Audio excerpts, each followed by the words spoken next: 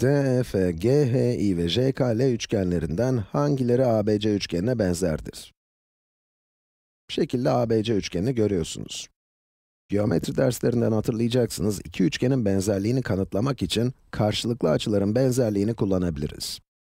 Örnek vermek gerekirse, mesela bu iki üçgenin JKL ve ABC üçgenlerinin benzer olup olmadığını anlamak için karşılıklı açılarının benzerliğine ve bu açının komşusu olan iki kenarın uzunlukları arasındaki oranın eşit olup olmadığına bakacağız. Eğer karşılıklı açılar benzer ve kenar uzunlukları arasındaki oran da eşitse, üçgenler benzer üçgenlerdir. Öyleyse bu üçgenlerle devam edelim. Ne demiştik? Bu açı, burada işaretledikleri açıyla benzerse ve bu kenarın uzunluğuyla, bu kenarın uzunluğu BC ile KL'nin oranı, BA ile KJ'nin oranına eşitse, bu iki üçgen benzerdir.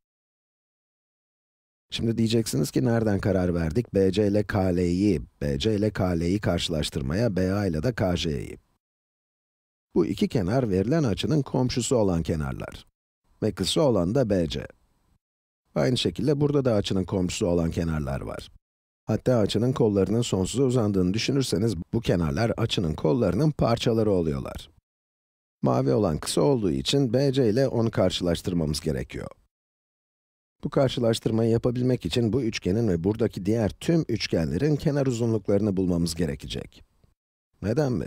Çünkü bunların kenar uzunlukları verilmemiş. Koordinat düzlemi üzerinde oldukları için uzaklık formülünü kullanabiliriz ama ben işi uzatmak istemediğim için ve uzaklık formülü zaten Pisagor teoreminden geldiği için ve burada da çok güzel bir koordinat düzlemi olduğu için bu kenarları hipotenüs kabul eden dik üçgenler kullanarak uzunlukları bulacağız. Kolay.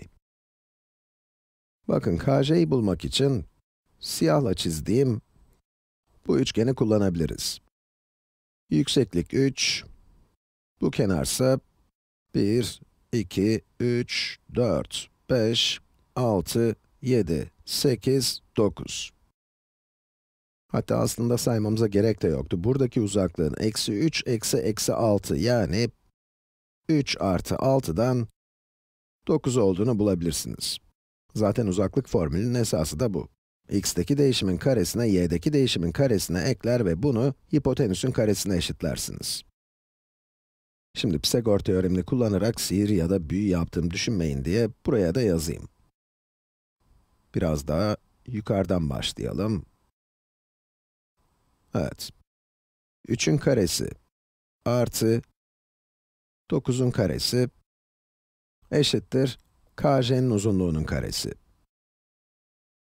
3'ün karesi 27, yok düzeltiyorum, 9.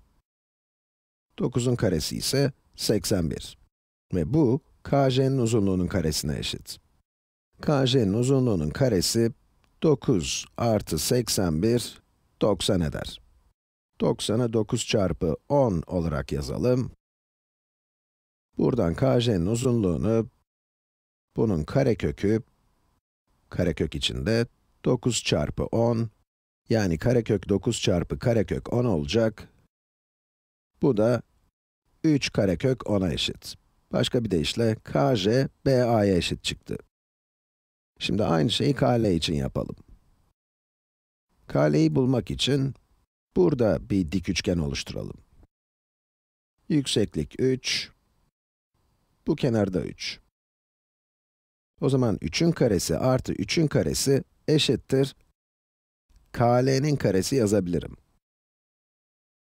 Burası 18 eder. 18 eşittir KL'nin karesi. İki tarafında karekökünü alırsak, 18, 9 çarpı 2'dir. Yani KL, 3 karekök 2 olur. Burası 3 karekök 2, burası da 3 karekök 10. Bu açı da, bu açının karşılığı olan açı. Gördüğünüz gibi bu üçgenler benzer olmakla kalmayıp aynı zamanda eşitlerdi. Ve eşit tüm üçgenler aynı zamanda da benzer oldukları için JKL ve ABC benzer üçgenlerdir diyebiliriz. Şimdi sırada bu üçgenler var. Burası 1, burası da 1. 1'in karesi artı 1'in karesi EF'nin karesine eşit. O zaman EF, 2'nin kareköküne eşit. Karekök 2'ye eşit. Aslında bu kenar, açının komşusu olan kenarların kısa olanı olduğu için bunu maviyle işaretlemem gerekirdi. Hemen yapayım. Evet, şimdi oldu. ED'ye geçelim.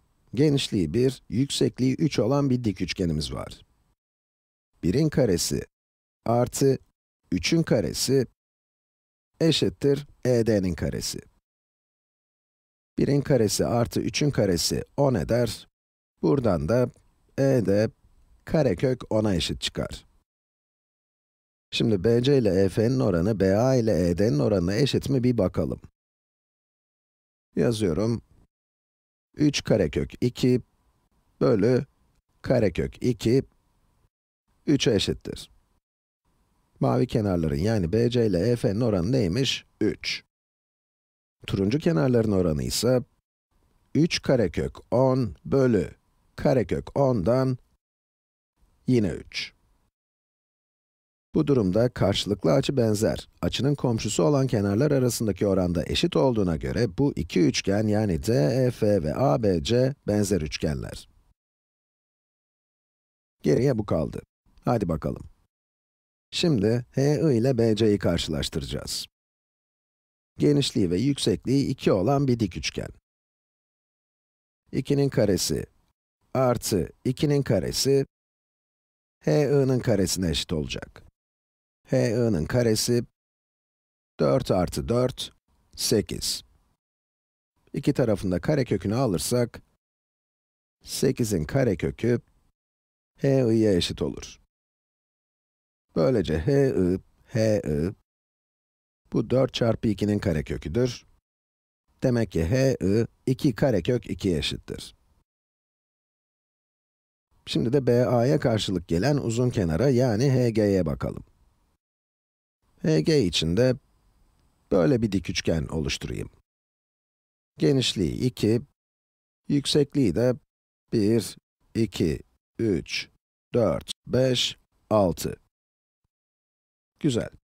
2'nin karesi artı 6'nın karesi, HG'nin karesine eşit. Bu da 4 artı 36 eşittir 40. HG, 40'ın kareköküymüş. 40'ı da 4 çarpı 10 olarak düşünelim. Bu da 2 karekök 10 eder. Güzel, artık oranlara bakabiliriz. Önce BC ve HI. 3 karekök 2 bölü 2 karekök 2, 3 bölü 2 eder. BA ve HG ise, bunu da turuncu ile yazalım.